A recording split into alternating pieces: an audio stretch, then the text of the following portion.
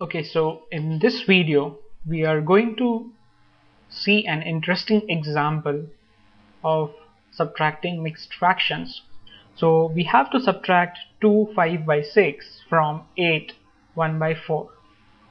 Now let us try to do the subtraction as we learned earlier.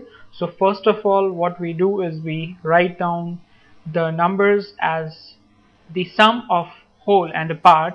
So the first fraction is going to be 8 plus 1 by 4, and the second fraction is going to be, so we subtract this 2 plus 5 by 6. This is what we do.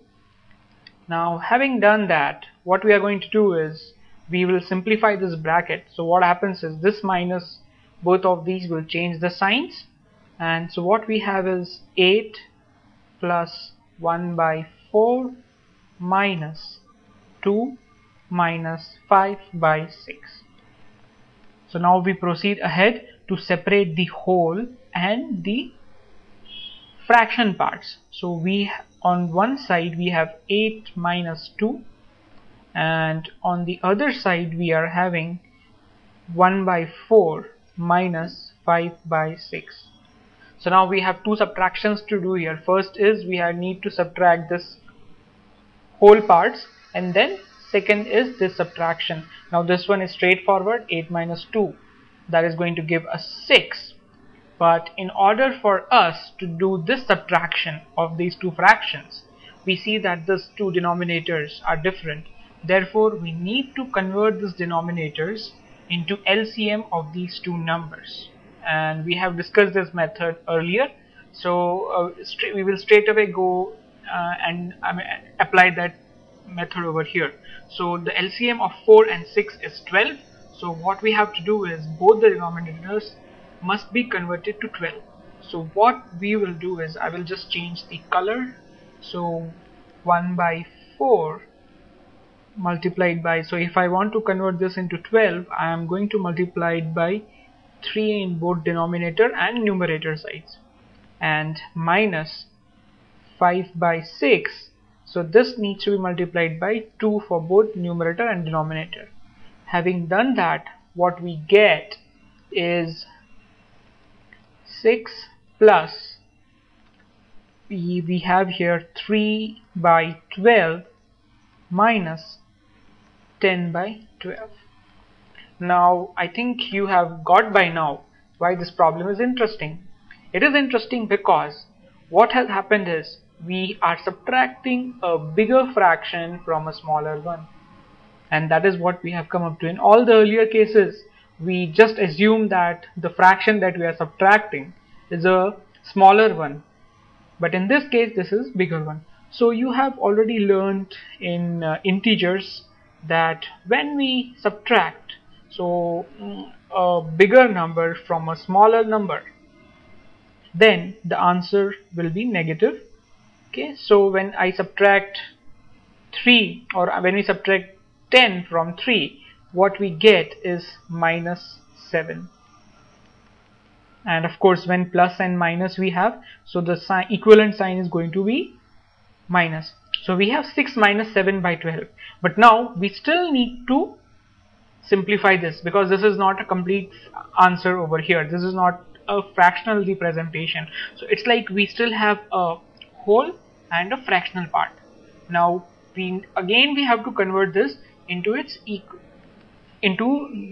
6 needs to be converted into an equivalent fraction such that its denominator is equal to this fraction. So that in this case it is straightforward for us. We just need to multiply both the numerator and denominator by 12, and then we get minus 7 by 12. So when we go ahead and do the further math, 6 12s is 72 by 12 minus 7 by 12. So essentially what we have is 72 minus 7 by 12, and this is nothing but 65 by 12. So this is what we get as the final answer. Now you can also try to convert this fraction. You see, this is an improper fraction because the numerator here is bigger. This numerator 65 is bigger than the denominator, which is 12.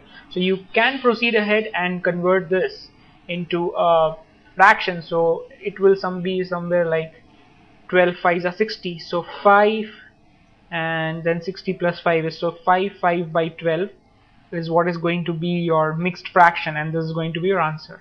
So now what we have learned here is, it could be possible that the fraction parts that we want to subtract, right, the one which is being subtracted could be greater than this one. So in that case, we will have to follow this procedure, that is, we do an integer subtraction, and then it might also lead us to do one more step in which we have to convert this answer into its proper form.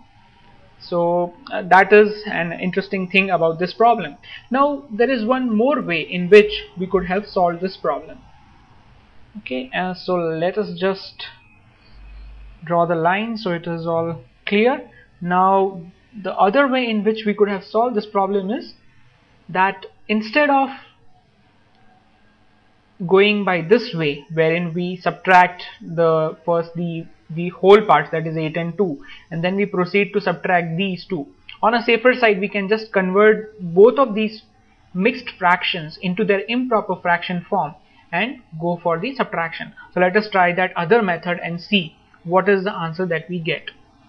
So let's start with, first I need to convert 8 1 by 4 into its improper fraction form, so which is 33 by 4, and for 2 5 by 6, when we convert it into its improper fraction form, 6 times 2 is 12, 12 plus 5 is 17 by 6. So this is what we get over here. Now I can represent 8 1 by 4 minus 2 5 by 6 as a subtraction of this 2, that is 33 by 4 minus 17 by 6. And now we can proceed just as usual. So we have this 4 and 6 as denominators. We need to convert those denominators into the same number so that we can straight away do the subtraction on the numerators. And as we know from the solution earlier, that 4 and 6 have an LCM of 12. So let us just try to convert this into 12. So we have 33 times 3, and we have 4 times 3, minus we have 17 times 2 over 6 times 2. When we simplify this, what we get is 99 by 12 minus 34 by 12. Now when we subtract 34 from 99 and take this as the common denominator 12, so we know that 9 minus 4 is 5 and 9 minus 3 is 6, 65 by 12. So this is the another method. Now you can see that both of these answers 65 are same, 65 by 12, and again you can convert it into its improper, the mixed fraction form. Now the analysis of this problem shows that if you, in these type of scenarios, if you are following the method of subtracting the whole part separately and the fractional part separately, you would end up doing these many calculations. So in that case, if you have any idea that this number, the other fraction, is greater than this one, it is better to convert it into its improper fraction form and then proceed with the subtraction. So that becomes much more easier and less complicated. So see you soon in the next session.